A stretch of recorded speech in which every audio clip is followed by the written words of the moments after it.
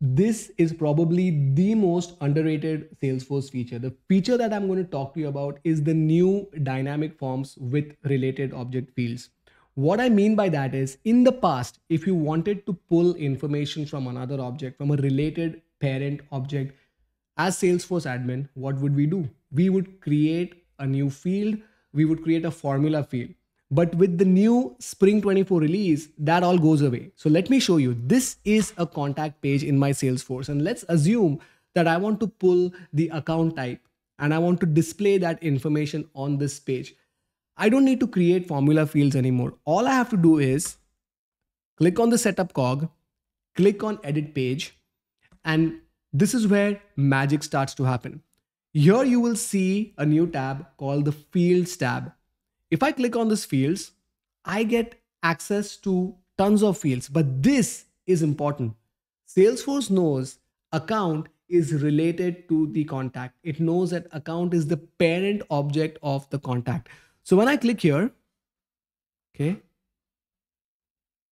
when I click on the arrow, it now starts to display or give me a list of all fields that are on the account. So I can pull, of course, account number, but in this case, I know account name is displayed. Maybe I want to display account number. So all I can do is I can create a field section somewhere here.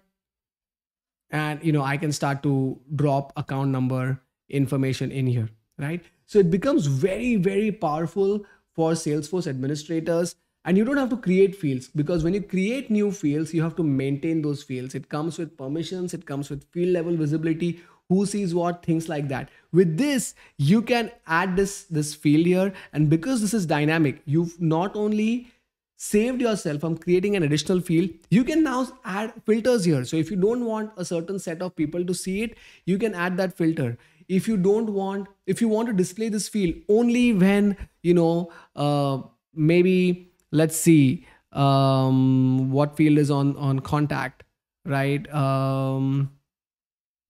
Grade or something like that, right? When let's do this.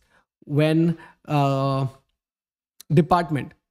So I want to display this only when department equals, what department is it? Marketing or something like that. Only in that case, when the contact record has department equal to marketing, only then your account number will display. And I think this is the most underrated feature, which will become very, very handy for Salesforce admins. I hope you like this video.